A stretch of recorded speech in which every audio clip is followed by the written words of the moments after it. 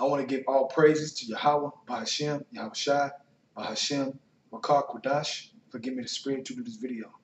This video is post Day of Atonement, and it's going into the spirit of understanding what the Day of Atonement is after the fact. Now, what do I mean by that? When you do the Day of Atonement, we know we fast, right? You fast and you pray. But what about between now and the next Day of Atonement? Okay? What about in between? You know how many days are in between that you could be fasting here and there? You know, you can't say you don't need to fast more than the Day of Atonement. That's supposed to be a day to set you up for the next days. To do what? To think more, to be more sorrowful for your mistakes, for your sins, to ask for forgiveness. You don't just ask for forgiveness on the Day of Atonement. Okay?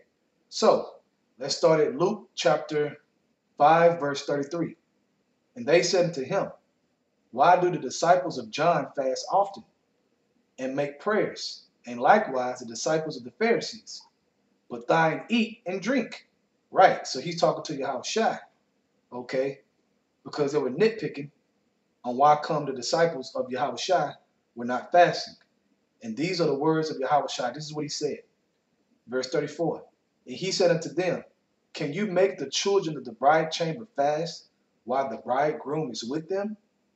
But the days will come when the bridegroom shall be taken away from them. Yahushua, which he has been taken away.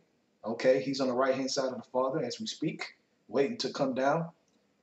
And then shall they fast in those days. Right. So when he leaves, when Yahushua leaves, we are supposed to be fasting until he comes, man. Okay? Not just on the Day of Atonement, but through your life in general, man. Through your everyday life. Okay? You may fast one day here, you know, a month may go by, you may fast 2 days or whatever, but you need to be fasting more than the Day of Atonement. Think about it. It doesn't make sense if you're just fasting on that day. So we have to grow and understand that Yahushua spoke these words. And if Yahushua spoke these words, you can best believe that's what it means, man. In those days shall they fast. Okay? His disciples, the prophets. All right? From there, let's go to 2nd Esdras, chapter 14, starting verse 14. Let go from thee mortal thoughts. Cast away the burdens of man. Put off now the weak nature. Right, man. It's of a weak nature to only fast on the Day of Atonement. Okay? Because it's a high holy day. What about all those other days, man, that demons messing with you, man? Okay? Think about that, man. We go through a lot of things, man, throughout the year, man, in this walk, in this truth. It's a straight gate. So you're going to go through a lot of things. A lot of demons going to come in all kinds of ways, man. Slithery, nasty ways. Okay? Part of combating those demons and overcoming those demons is prayer and fasting.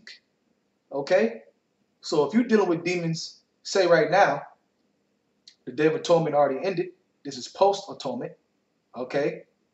You're going to wait all the way to the next atonement to fast? Man, think about that, man. You're going to be full of demons. Okay? Demons going to drag you all kinds of ways. Demons may drag you back into the world. Put it that way. So let's read 14 again. Let go from thee mortal thoughts. Cast away the burdens of man. Put off now the weak nature. Okay? And set aside the thoughts that are most heavy unto thee, and haste thee to flee from these times. Right? Because these times are evil, man. Okay? And Jacob's trouble ain't hit yet. But it's about to hit. What you gonna do? Okay?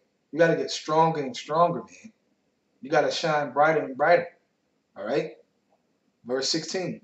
For yet greater evils than those which thou hast seen happen shall be done hereafter. Right? So all hell is coming, man. We got to be more in the mind frame of cutting the flesh off, man. Completely, man. A lot more than one time a year. Okay? From there, let's go to Matthew chapter 17. I'm going to start at verse 19.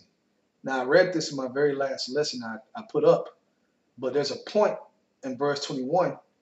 But I'm going to read to verse 21 to eat it all. You know, might as well read the whole thing. Because I love the scripture. So let's start at Matthew chapter 17. Start at verse 19. Then came the disciples to Yahushua apart and said, why could not we cast him out? Talking about the demon that they went to go cast out, and it didn't work. Okay? And Yahushua said unto them, because of your unbelief.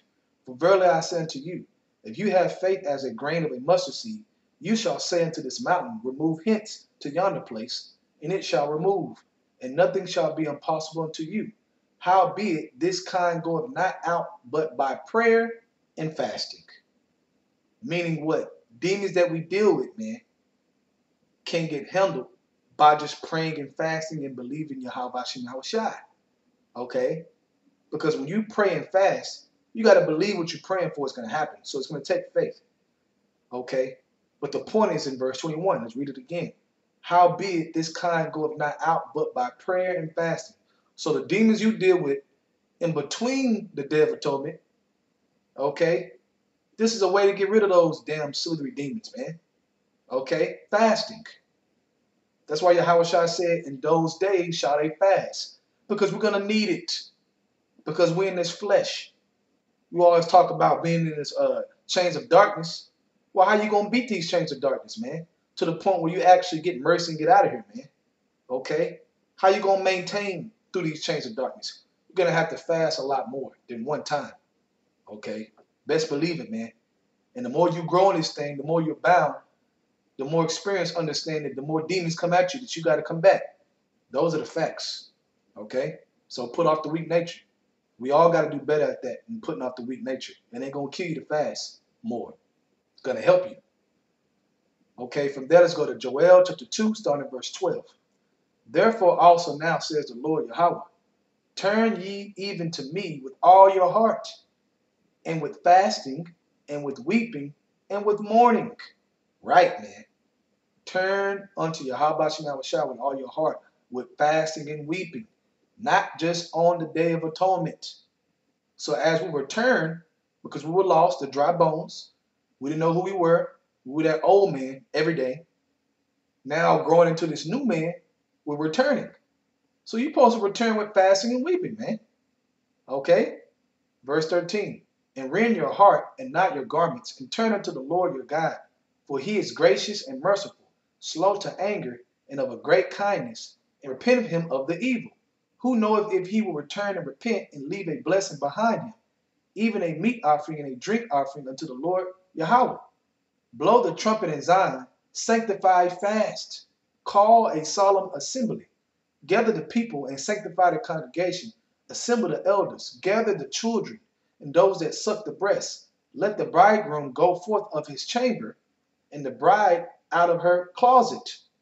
Let the priests, the ministers of the Lord, weep between the porch and the altar. And let them say, spare thy people, O Lord, and give not thine heritage to reproach, that the heathen should rule over them.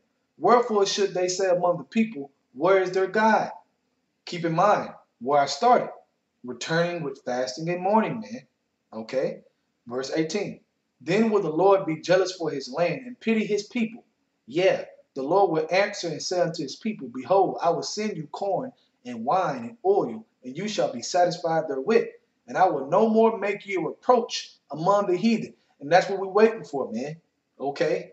But to get there, it is going to take more fasting, man.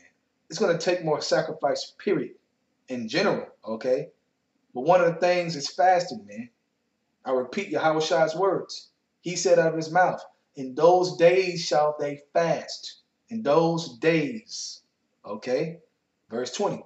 But I will remove far off from you the northern army, and will drive him into a land barren and desolate, with his face towards the east sea, and his hinder part towards the uttermost sea. And his stink shall come up, and his ill savor shall come up, because he have done great things. So, is that not happening as we speak?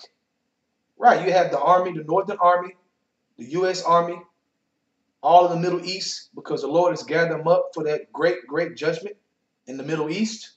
All right? So we want everything to end so we can get our kingdom. Guess what? It's going to take more sacrifice from all of us, man.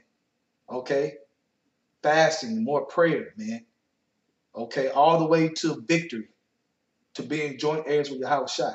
Is that what you want? Well, we got to do more work, man. So this is an exhortation, a post-Day of Atonement video, man, for you to continue in the spirit, man, in the spirit of examination, in the spirit of repentance, in the spirit of growth, in the spirit of more discipline, okay, and pleasing Yahweh Shai more on this earth so we can get out of here.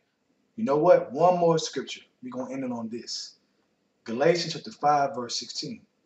This I say then, walk in the spirit, and you shall not fulfill the lust of the flesh. What's more than walking in the spirit than cutting off your flesh, man, and doing it with belief in Yahweh Shai, man, as a believer? What's more spiritual than that, man? Okay? You're talking about 100% cutting off the flesh, man. Drinking no water, eating no food, and you just thinking in the spirit, man, to get better, man. So I want to end it on that. I want to give all praises to Yahweh, Bahashem, Yahushai, Bahashem, Rakah, Kodash. Forgive me the spirit to do this video. Double honors to the elders of Great Millstone. And shalom to your Achaman that is doing the truth and sincerity. Shalom.